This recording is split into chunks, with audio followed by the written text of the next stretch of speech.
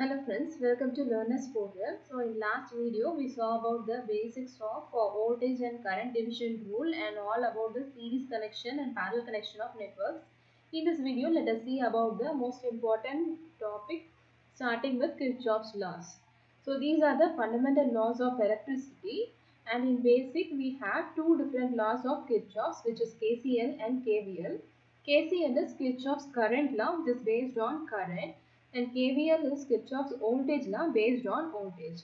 Now let us see what is KCL and what is KVL in detail now. So these are the basic important laws that we should know to solve any problem in circuit theory. Now let us see what is KCL first. According to Kirchoff's current law, the current flowing towards any junction point will be equal to the current flowing away from the junction point.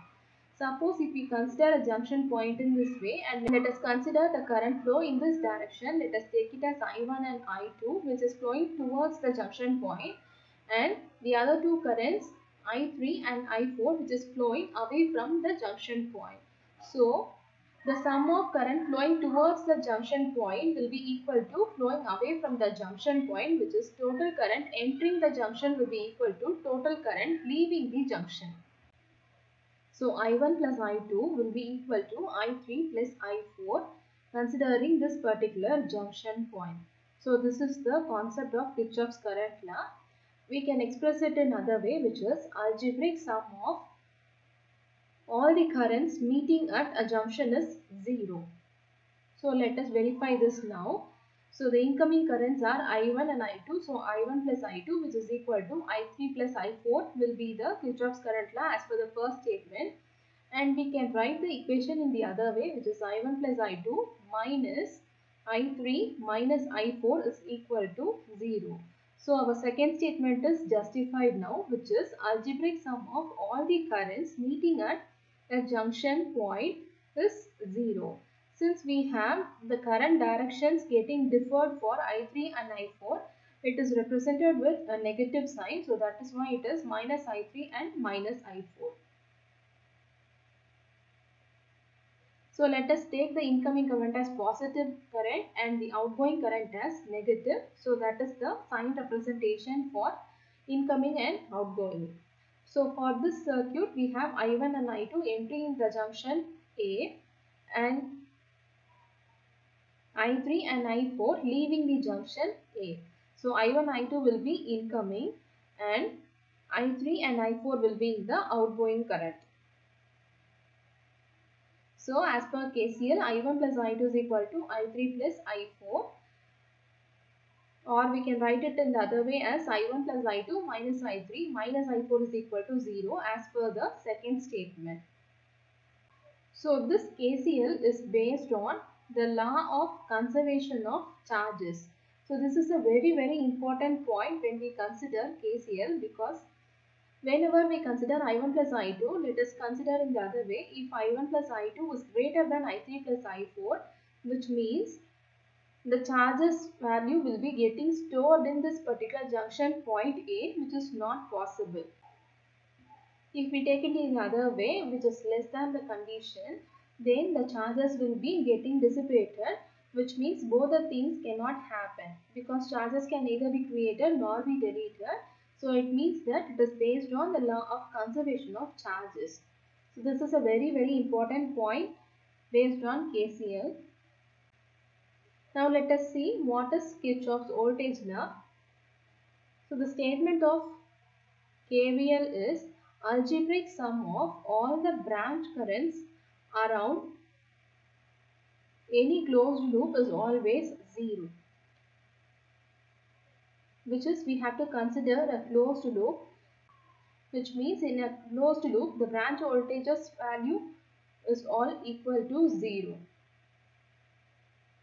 Let us consider these 2 points A and B and consider the current direction flowing from B to A, which means whenever the current is flowing from B to A, when it is flowing across a resistance, definitely the value of current will get reduced, because the work of a resistor is to oppose the flow of current.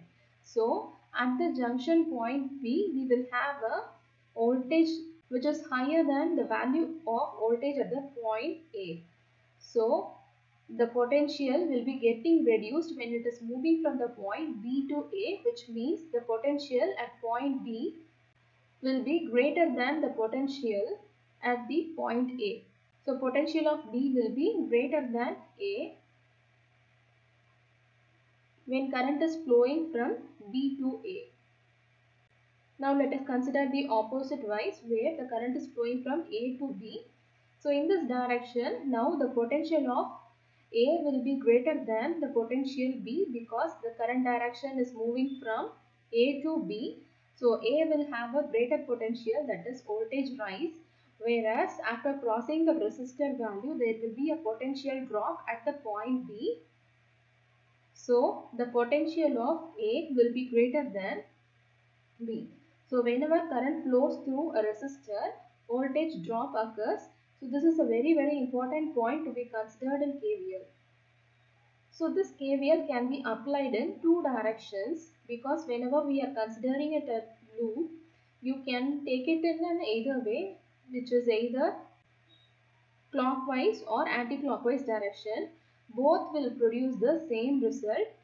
So we can check it while solving problems. So the rise in potential is always represented with a positive sign and drop in potential is represented with a negative sign. So rise always means there is an increase, so you can take positive, and drop means there is a reduction, so we can take it in a negative way. So we can represent rise with a positive sign and drop with a negative sign. Let us consider this circuit, which is a loop. We have to apply KVL in this particular loop. So we have a voltage source and two resistors which are connected in series in this way. So applying KVL, let us start from the voltage source. Here it is moving from minus to plus, which means there is a voltage rise. So whenever it is from negative to positive, there is a voltage rise. Rise in the sense it is represented with positive sign. So we can take plus V. Next, whenever it is moving from plus to minus and across a resistor, there is a voltage drop. So we have to represent it with the negative sign. So minus. So since we have a voltage drop here, we doesn't know the value of voltage. So it is represented with a minus sign and V is equal to IR. So you can write either in terms of voltage. When the voltage value is not known, we can represent it as a product of current and resistor. So the current flowing is I and the resistance value is R1. So we can take it as I into R1. And since there is a voltage drop, we are representing it with a negative sign. So minus IR1. Next, the second term which is flowing across the second resistor R2. Again from plus to minus, which means there is a voltage drop. So we have to indicate it with a negative sign.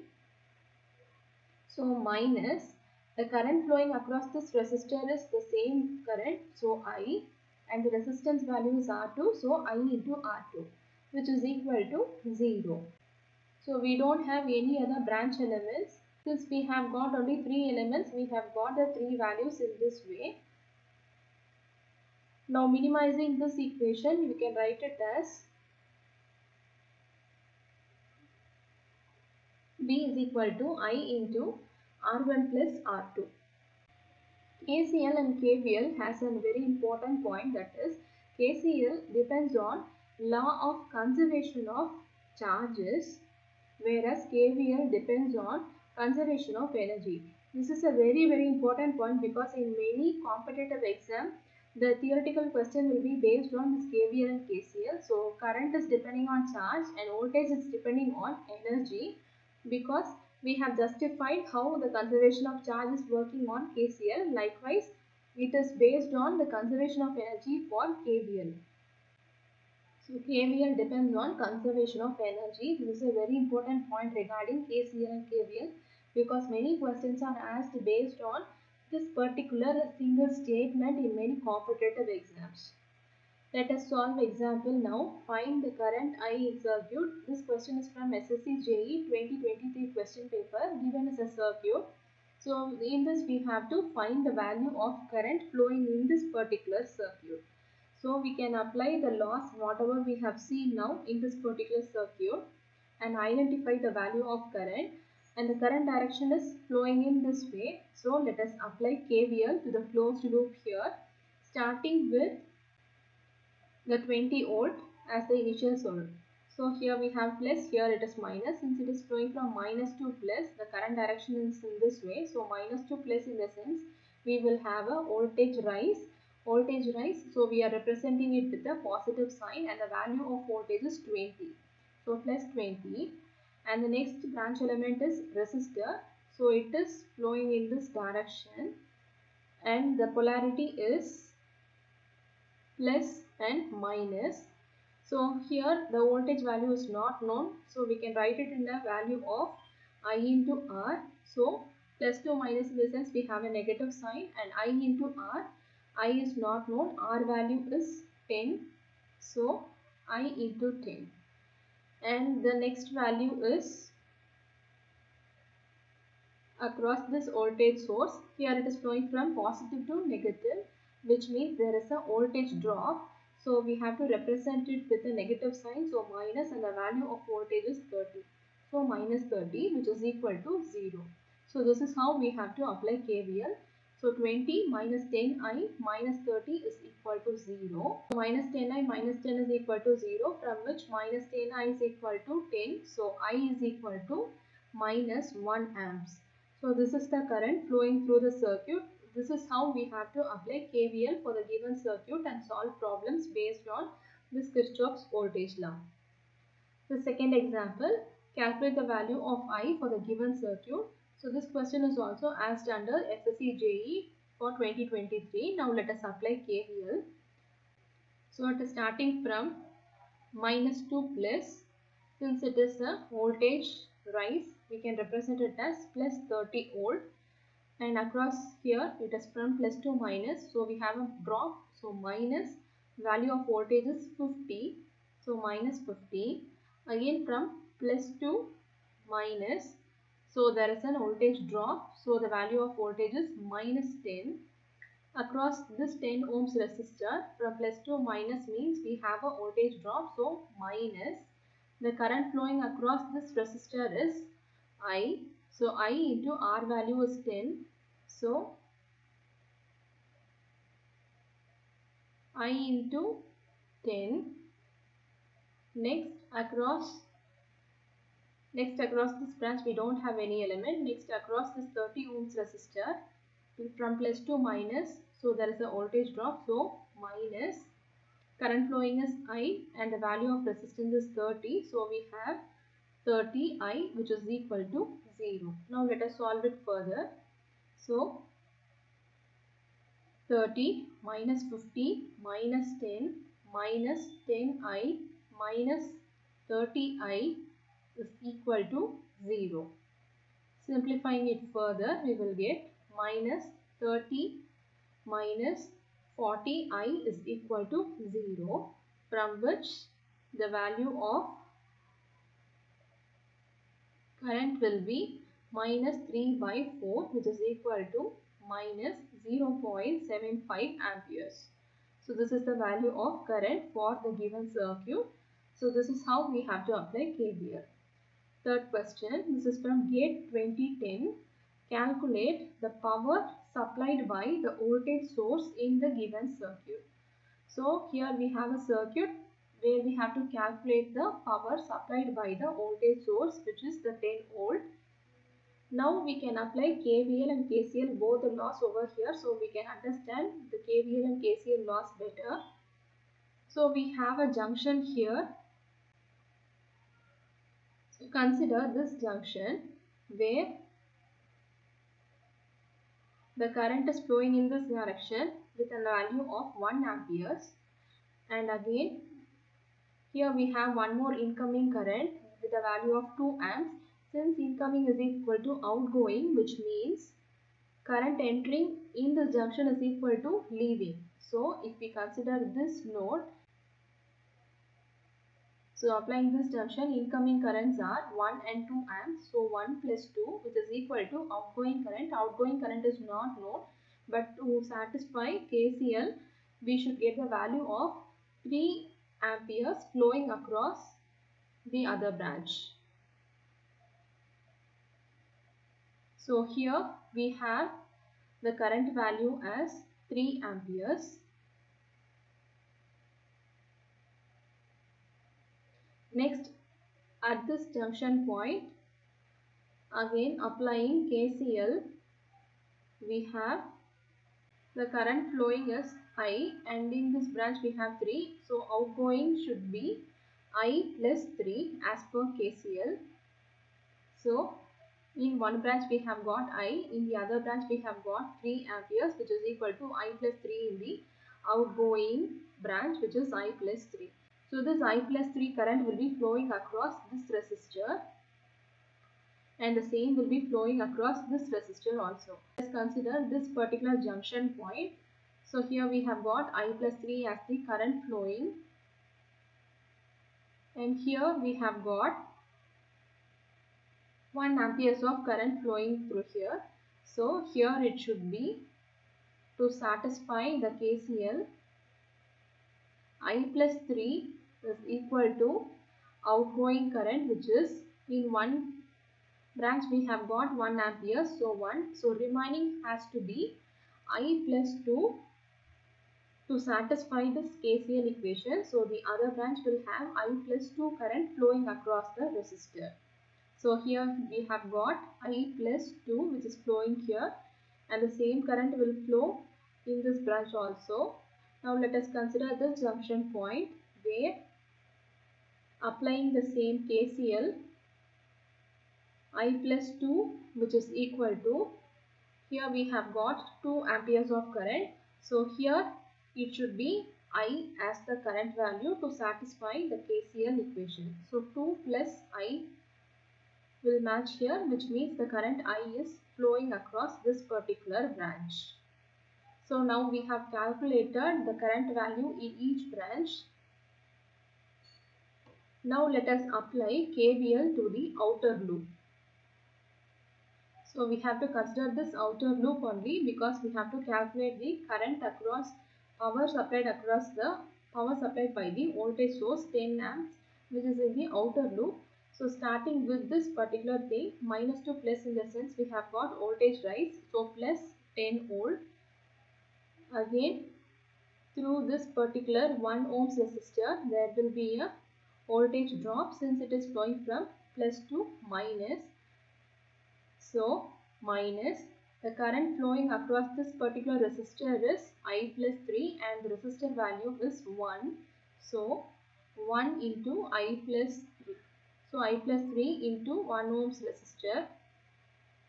Next, through this 1 ohms resistor, the same I plus 3 is flowing. So since it is plus to minus, we have minus I plus 3 into 1 ohms.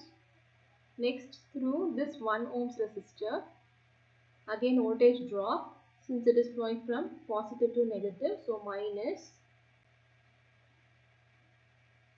current value is I plus 2 flowing through this resistor into 1 ohms resistor. Next, through this resistor we have minus I plus 2, and the resistor value is, sorry, it is 1 here, so into 1, and we don't have any other branch elements, so this will be equated to 0. Now let us simplify it. So 10 minus I minus 3 minus I minus 3 minus I minus 2 minus I minus 2 is equal to 0. Now let us simplify it further. So on solving it, 10 minus 3 will be 7, 7 minus 3 will be 4. Here we have got minus 2 and minus 2, so plus 4 and minus 4 will get cancelled, and the remaining thing will be minus 4I, which is equal to 0, which means I is equal to 0 amperes.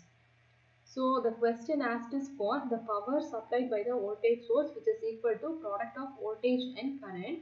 So the voltage value is 10 volt. So 10 volt into the current flowing is 0, which means 0, since it is power, it is watts. So 0 watts is the answer for this particular question. So this is how we have to apply KCL and KVL for the given circuit. In case if you have any doubts, you can post it out in the comment section. Thank you so much, friends.